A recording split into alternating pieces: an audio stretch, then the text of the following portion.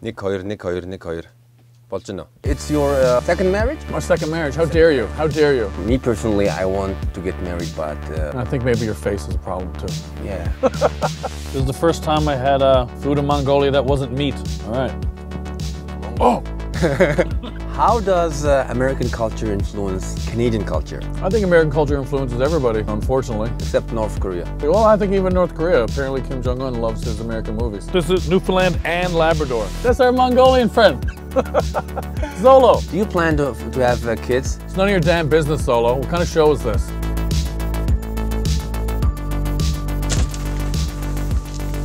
Come on in, Brian. All right. Your head low. All right. Welcome to GER. Please close the door. Okay. Well, thank you. So this is Mongolian GER. Have you been into Mongolian GER? No, this is my first time. Okay, so I'm gonna give you a quick lesson on Mongolian GER. Okay. So we always walk clockwise. All right. And we don't walk between those two arcs. All right. And that part is the part for guests, so please take a seat over there. Okay, thank you. Ah, it's cold outside. Yeah, it's really cold outside. It's not in here. It's really nice in here. It's toasty. Reminds me of my grandmother's house, the wood stove. Sit here? Yeah, please. Okay, thank you. Welcome to GER Talk. I'm your host Zolo, and today's guest is Mr. Brian Aylward. And Mr. Brian Aylward won in 2016 the Best Comedian of Canada. He has 14 years of experience as a comedian.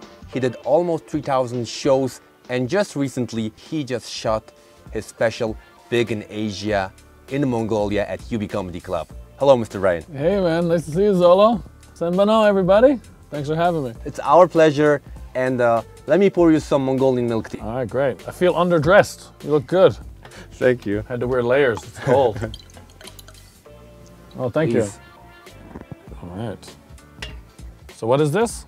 Oh, this is a traditional Mongolian milk tea. It's with salt, with a black tea. Okay. A sip. All right. It's really good for the cold winter. Mm-hmm. So, just in the introduction, I would like to ask which pronoun you used to call you?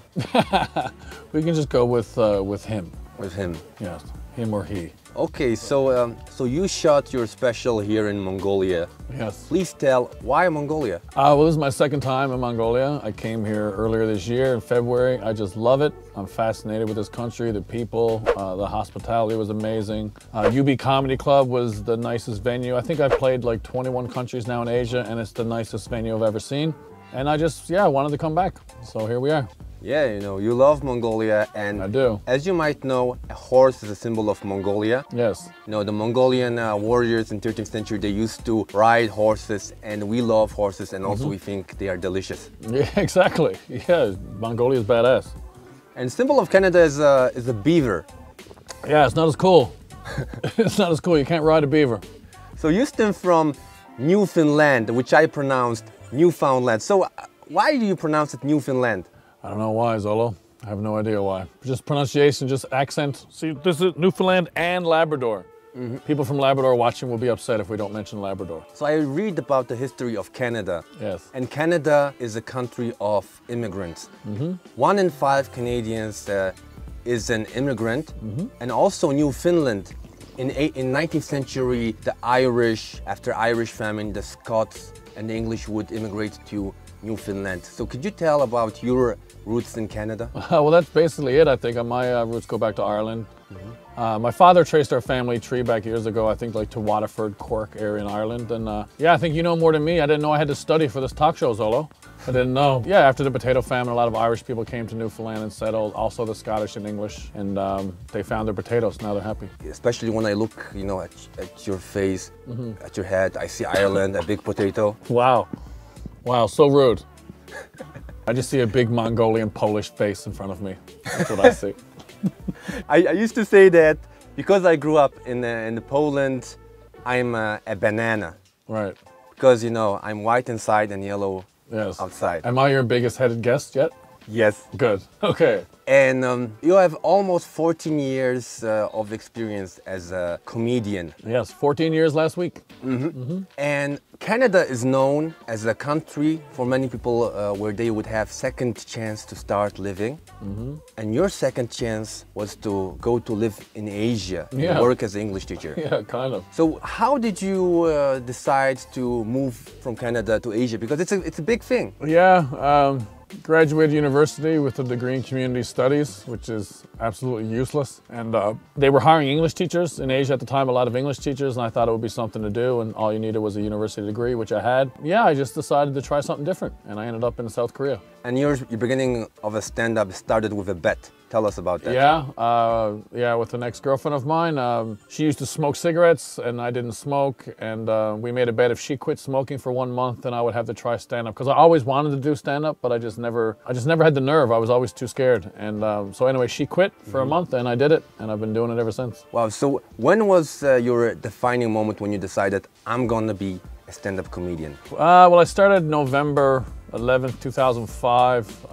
5 years later, I quit my job teaching and became full-time. So yeah, I decided to go for it, move back to Toronto and just go for it. So 5 years in. 5 years in when you became a pro. And tell me, because being a comedian myself, I know it's a lonely road, it's lots of hardship, rejection, and how it is to be a comedian in Canada. I think, like, you know, real comedians don't have a choice. It's a compulsion, you know, like, especially in the beginning, you do so poorly. Like my show, I would have a bad show and then do another bad show and another bad show, but I kept coming back. So I'm a sucker for punishment, I guess.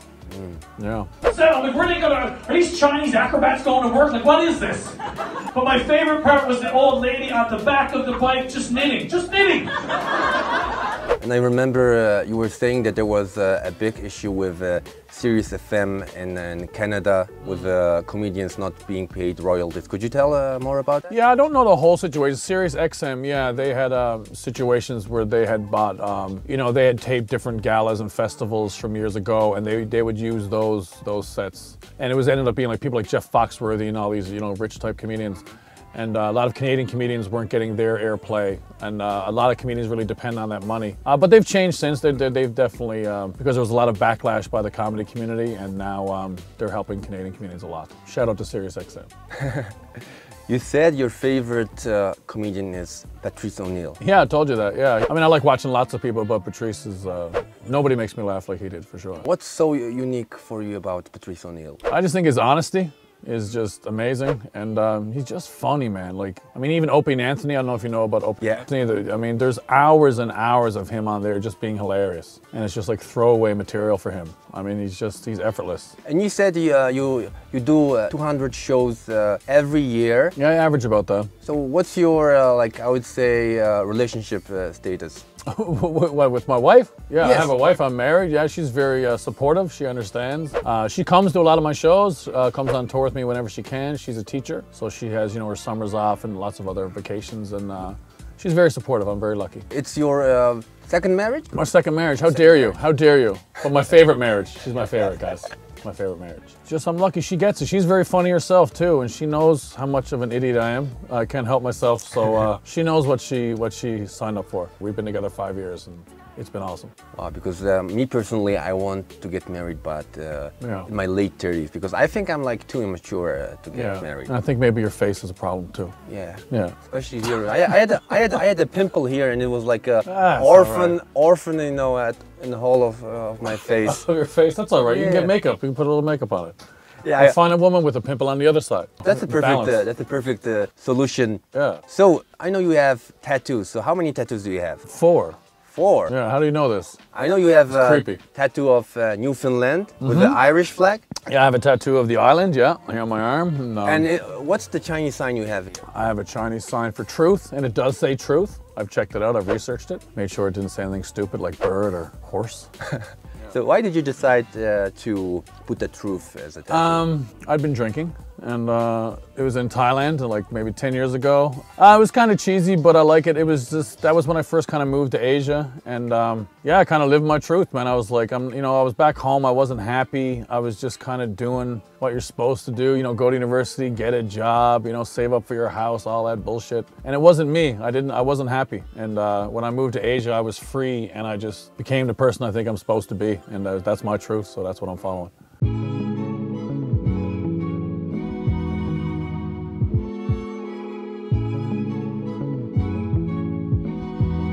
You come from Newfoundland, Canada, where the climate is cold as Mongolia, and now you live in Thailand, which is wet, warm, sun, beaches. Yeah. So you are a warm guy, I guess. Yeah, I am now. I'm converted. That's why I'm wearing layers today. It's like Labrador. I'm sure this is what today feels like Labrador. It's minus 29 outside. Yeah, I've been, my wife and I, Holly, have been in Thailand for 4 years, so we're spoiled now. We're never going home. So when you came to Mongolia, you felt like in Canada at home? Yeah, it was kind of a nice break because I know I'm going back to Thailand tomorrow. So it's good for 4 days. So tell me, like, how do you feel about the filming of your special at UB Comedy? Well, you were there, you hosted. We did 2 nights. The first night was horrible. It was so stressful, it just didn't go the way we wanted it. And then we had one more chance. And last night, I mean, you were there, it was awesome. I couldn't believe it. It worked out. The crowd was great. I love that club. I'm really happy with how it went. I can't wait for everybody to see it. I loved when you mentioned the filming of Richard Pryor's special live on Sunset. Because you said that on the first day he totally bombed, right? Yeah, I'm certainly not comparing myself to him, but yeah, it kind of inspired me. I realized that recently on a documentary that was done about him. I forget the name now. Yeah, he did live on Sunset Strip the first night. He just didn't have it. He walked off stage, said I'm sorry, and he just left after like 20 minutes. People were booing. I mean, it was horrible. And then the next night he came back, and it's one of the greatest specials of all time. So, like I said, I'm not comparing myself to him, but I was like, okay, it's possible that we can turn this around. And by the way, we're getting my special Big in Asia translated into Mongolian. So for the Mongolian fans, they can watch it. Wow. Yeah. That's a great news. Yeah, because I wanted, it's kind of an ode to Mongolia. They were nice enough. The hospitality's been amazing. I love it here. So I want to give back to the, Mongolian people. Canada is a country, a very peaceful country, and Canada helps when there's a war going on in the world and many people move into Canada. And Mongolians, we are very warrior-like. Yeah. But we can't be a superpower right now. Right now? Yeah, we're waiting. And waiting for the horses to get bigger. Yes. Albert Einstein, he had a wording that after World War III, the people would fight again with stick and stones. So I'm waiting until that moment because we will be able to conquer the world again. Well, listen, that's one of the reasons I'm here. My wife and I were looking at places. This might be our new place in this GER. It's the least populated country in the world. So I think when World War III pops off, this is the place to be, Mongolia. You're always welcome to. I'm coming back. I'm living in the mountains. I already got it planned out. Holly's ready. I wanted to talk about the best kind of tour because you did 10-week long tour along Canada. Yep. And Canada is the second biggest country in the world. So tell me, when did you started to think about the idea of doing the best kind of tour? Yeah, best kind comedy tour. Shout out to the boys. What are you at, boys? Yeah, we just, I met up with a couple of younger comics from my hometown, Colin Hollett and Mike Lynch, and we started doing kind of smaller tours in provinces in Newfoundland and Alberta, and then we decided why not try to take it across country. And then we got a tour manager, Brent McNamara, who's amazing, Brent Mac Events, and yeah, Canada is it's a beast, a tour. We did over 15,000 kilometers in the car in 9 weeks. 15,000 kilometers? Yeah, in 9 weeks, so it was a lot. That was first year, and this year we did a little less because we flew from Toronto to Calgary, but we're definitely doing 10,000 kilometers in the car, so it's a lot to go. But we're so lucky, a lot of people come out, especially Newfoundlanders come out in all the different places. It's like what you guys have with UB, you travel around the world, Mongolians come out, we kind of have that. A lot of Newfoundlanders come out, they're all over Canada, and the support's been amazing, and we're doing another one next year, number 3, so awesome. Wow, so what was the biggest show of the best kind of tour? First year we did an arena just outside my hometown, 2,000 people. Yeah, that was amazing. This year we did a convention center in St. John's in the capital city, 1,400. So those are the biggest shows, and we had shows from like 600, 500, 300 all over, but almost all the shows were sold out, mostly theaters across the country, a few comedy clubs. Yeah, we're so grateful. It's been amazing. We're blown away by the support. I want to ask you, what would be your best advice for new aspiring comedians? Don't quit. Don't quit and write. Write as much as you can and don't quit. Half the battle is not quitting. Because you never know. You could be, you could be horrible year 2, and then you could be amazing by year 9 if you just dedicate yourself. And be nice to everybody you meet, because you actually meet them over and over again. The comedy community, even worldwide, is actually kind of small. There's only really a few thousand of us in the world. So be nice to people you meet, because you're going to see them again. And nobody hates that person. Someone who's nice and works hard, that person usually does well. Yeah, I really appreciated when you did your workshop for us. Yeah, thank you. When you came for first time, and it was a great workshop. And many comedians they actually took the lessons and advices you gave and implemented it. I've only done that a few times. I normally don't like doing it. Like, I don't really tell people how to do comedy, because you can't. I just kind of just share my supposed wisdom with everybody, and everybody was great at that workshop. They had great questions and they were very engaged. Yeah, I was happy to do it. We Mongolians, we enjoy stories, and I noticed that you are a comedian who tells stories, and within stories there are jokes. So did you start with stories, or were you a one-liner comedian? I wasn't a one-liner, but I started with just shitty jokes. I started with bad jokes, man. I just graduated into storytelling. Like, where I come from in Newfoundland, Labrador, storytelling is part of life. It's part of everyday life, and all my friends tell good stories. My brothers, like, it's just what we do. And I just graduated to that eventually. It's not easy, to start telling stories. You got to get used to the silence, but yeah, I'm in year 14 now, so I started telling stories maybe year 8. Good stories. Before, they were kind of just bad stories or just kind of shitty jokes, but yeah, so I've been doing stories now for about 5 years.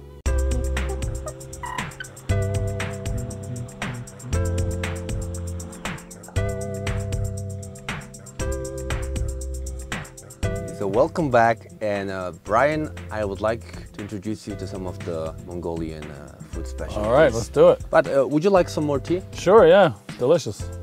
So what's the beverage in Newfoundland? Rum. Rum? Yeah. Screech, we call it Screech, Newfoundland Screech. Newfoundland Screech? All right. That's nice. So what you see here is a clotted cream. Okay. And we have a dried curd. Okay. It's called arroz. And this is hatmak, and it's made from fried clotted cream, flour, and sugar and raisins. Okay. It's really delicious. And this is a homemade bread called bortsak. I take a bortsak and I put on it clotted cream. Okay. I'll do the same.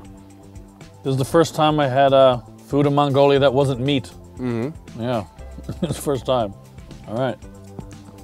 You know what's special about Mongols? Oh, no. It really scared It's delicious. me. What I wanted to say about Mongolian diet, it's all based on geography and the climate. Yeah, that makes sense. Because we are nomads, we are herders of animals. Our main diet is based meat and dairy. We don't eat too much vegetables. No, I noticed that. There can't be many vegetarians in Mongolia, are there? I think there are some. I have few friends who are vegetarians, and They live in the city, but they're too weak to survive in the country. Oh yeah, definitely. Yeah, right. We Mongols believe that when animal eats a grass and herb, and we eat that animal, That you eat the grass? we get the nutrition. Yeah, I heard a saying that meat is for men and grass is for animals. That's a Mongolian saying, or no? Am I making that up? Maybe, I'm not sure. So I would like you to try maybe hatmak. Okay. It's this guy. The bread is delicious. What do you want me to try? This? Yeah. The curd or this? It's hard. Okay. Like hard, but do I just eat it like this? No? Okay. Actually, this is called edzgi. Okay. Edski? Yeah, it's good. I like that. This is arroz. You want to go for it? Sure. Yeah. It's a bit hard. Okay. Looks like caramel, but I'm sure it's not. Oh. Holy shit. No, that is not delicious. It's all right. But It's a okay. very sour taste because it's based on a yogurt. I think I need Mongolian teeth to bite this. My Canadian teeth are too weak. So what's the cuisine in Newfoundland? We boil a lot of food. Like in Mongolia, you boil a lot. Also, we have a thing called Jig's dinner. Jig's dinner. Yeah, it's like boiled salt meat, boiled, boiled vegetables, peas pudding. Yeah, we boil everything. We just throw it in a pot and boil it. After living almost a decade in Asia, so how you cope with Asian food? I think I just broke my face. I love Asian food. Yeah, in Mongolia I had boiled sheep's head. That was interesting. While I was playing a game with sheep ankle bones. Yeah, sucks to be a Mongolian sheep.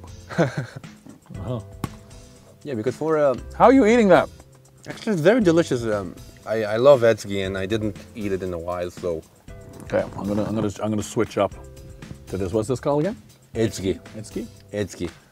Sounds Russian. Yes, as you said, Mongolian language is like Korean speaking Russian, right? Yeah, like Korean speaking Russian. Well, you said it's like, I think conquering the world is easier than learning Mongolian. Yeah. This is good, I like this. I had fermented mare's milk, but the cold version. I didn't really like that. This is really good. I love this bread, it's delicious.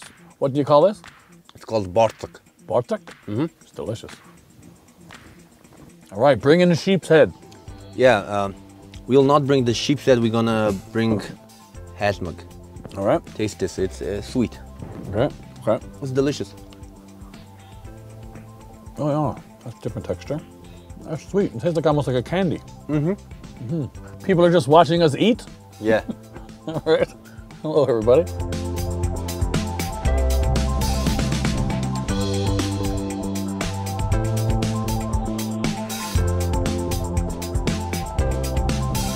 Brian, Mongolia borders with China Uh-huh. and Canada borders with the United States of America. Unfortunately, yeah. How does American culture influence Canadian culture? I think American culture influences everybody. Again, unfortunately. Except North Korea. Except North Korea. Well, I think even North Korea. Apparently Kim Jong-un loves his American movies. And he loves the Chicago Bulls. Seems like whatever America does, Canada's not too far behind. In Canada, we love pointing at America and saying, look how bad they are, look how bad. But Canada and America is very similar. Let's say I want to move to Northern America. Okay. Why I should choose Canada? I think people are generally nicer. It's a beautiful country. It's absolutely beautiful. America is very beautiful too. I lived in America. Again, Canada's beautiful, man. You'd love it. It's very big and grand like Mongolia. Anytime you come to Newfoundland, the hospitality is similar to Mongolian anytime. Oh, I love it. Yeah, man. You show up anytime. We'll take care of you. So tell me, when will you move from Bangkok to Newfoundland, and I'm gonna visit you in Newfoundland. Well, I'm never moving to Newfoundland. I love home. I'll always visit. I'm moving to Mongolia. I'm telling you, I have an exit strategy. As soon as it gets crazier, I'm moving to the mountains. I'm getting myself a GER. You said you can build one of these in like an hour? Yes, you bring your friends or with your family members, with your Right. with your cousins, and you have a huge family, right? Yeah, I have a big family, yeah. My father was only one of two, actually, but my mother was one of 10, so that's a pretty big family. Irish Catholic. Irish Catholic. And so I wanted to ask you in the end, do you plan to have kids? It's none of your damn business, Solo. What kind of show is this? No, I'm not sure. We're not sure. Yeah, right now, we're loving life, my wife and I. We love to travel, and we get to come to beautiful places like this, so I'm not sure. I'm waiting for your decision when you'll adopt me, that I can go to Canada. You're adorable, Zolo. We'll adopt you. We'll start the paperwork right now. We'll do it. We'll bring you back to Canada. We'll like build a little house outside for you. Yeah. Oh, no, you're not gonna build a house. You're gonna build my GER. In your backyard. Yeah, a little small one, like a dog house. Yeah. And put a chain on, and let you run around the yard. That's our Mongolian friend, Zolo. Oh my God. And we'll bring this stuff here. We'll just throw it to you. Yeah, just feed you like an animal. Oh. Yeah, all our racist friends can come over and have a party. No, of course not. Anytime you want to come, man. Yeah, we'll adopt you. Thank you for coming to Mongolia, and it was a genuine pleasure to have you at GER Talk, and I wish you all the best with your special. Yeah, thank you. Thank you very much, Brian. Thanks, man. My pleasure. It's great to be here. Love it. Bye, Sla. How to say goodbye in Canadian? Goodbye. Okay. We did it. Goodbye. Goodbye. Goodbye. Oh, frozen. Yung back off. Frozen tea. Uy, oh, aici iubește.